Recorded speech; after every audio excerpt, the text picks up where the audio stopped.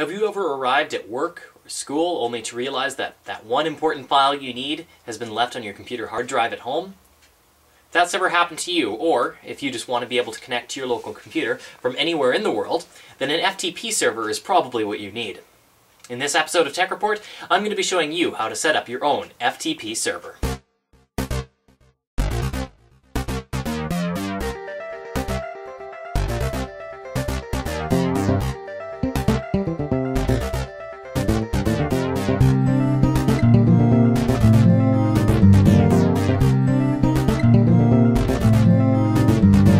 So setting up an FTP server is actually a really simple task that doesn't require any hardware modifications to your computer at all. All you need is FTP server software, such as FileZilla, which happens to be the one that I use. So the first thing you want to do is you want to go and download your FTP program. As I said, I use FileZilla. Now you can use any FTP serving program. However, the one that I use is FileZilla, and that's what I'm going to be referring to in this video. Now, FileZilla is only for Windows, so if you run a Macintosh operating system or Linux, then you're going to have to find a different FTP server program. However, the setup is probably going to be similar. So you want to go to the FileZilla website. That's pretty easy to do. It's going to be one of the first couple of links on Google. Then you want to make sure you download the FileZilla server and not the FileZilla client.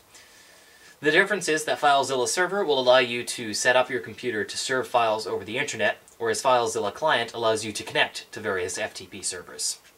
Once the exe file is finished downloading, you want to install it as you would any other program, keeping for the most part the default options intact.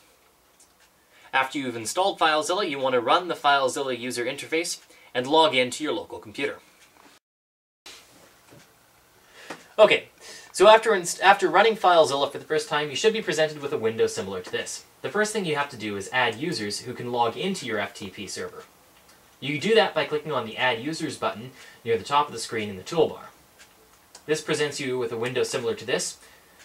Click on the Add button in the right-hand side and type in the name of the user account that you want to add. In my case, I'm going to use Chris. You want to make sure the Enable Account button is ticked off, and I would also recommend the use of a password. Make sure that button is checked, and use whatever password you'd like. The next thing we want to do is go down to the Shared Folders option, which should be just under General, and click on Add. At this point, you can choose any local disk on your computer or file that you want to be able to access on your, from the internet. In this case, I'm just going to use the C drive, but keep in mind you can use any disk, drive, or folder that you would like. Now, at this point, all you have to do is hit OK. The window should disappear, and your settings should be saved into FileZilla. That's all you have to do for the setup part of things. Now, the thoughts that are probably going through your mind right now is, how do I connect to my FTP server? Well, that we're also going to cover in this video. The first thing we should do for testing purposes is to make sure that our FTP server is indeed serving files over our local network. To verify this, go to the Run dialog and type in cmd.exe. This will bring up a command prompt window similar to the one that I've got here. Type in ipconfig and press enter. That'll give you a list of all your network connections that are enabled at that moment in time. Look through and find your IP address and write that down on a piece of paper.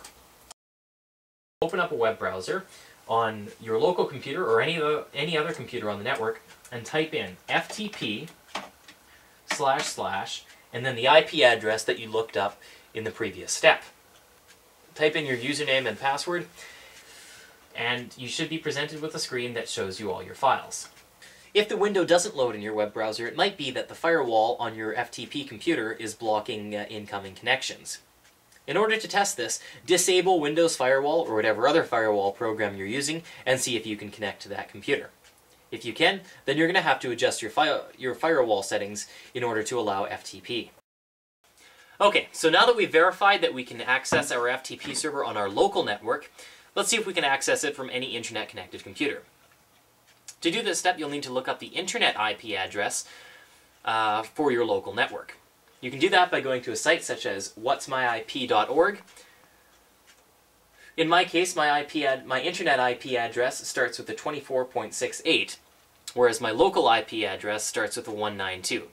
Your local IP is the one assigned by the router and can only be accessed from computers connected to your local network, whereas your internet IP address can be accessed by any computers in the world that are connected to the internet. Open up a web browser on your local computer or any other computer connected to the internet and type in FTP // followed by your internet IP address and see what happens. If you're prompted with a dialog box asking for your username and password, great, that means you're already online.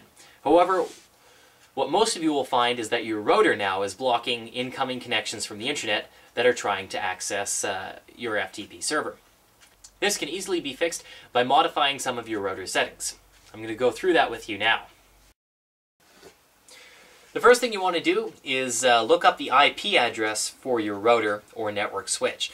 Now, the default IP addresses are different for just about every brand of router, so you're going to want to consult either the specification sheet on the internet for your router, or if you still have it, your user manual. After that, just go to any old web browser, type in the IP address for your router, and log in. Again, you're going to have to check your user manual for the default password and username to log into the router. Once you get into your router, you should be presented with a screen similar to this, although depending on your brand of router, yours may differ slightly. You're going to want to navigate your way to a page which allows you to configure virtual server settings. Again, this may be buried under Advanced Networking Tools or some other submenu, so you might have to play around a little bit before you find it. Now you want to add a new virtual server. Title it FTP or something you can remember, and make sure that public and private ports 21 are both enabled.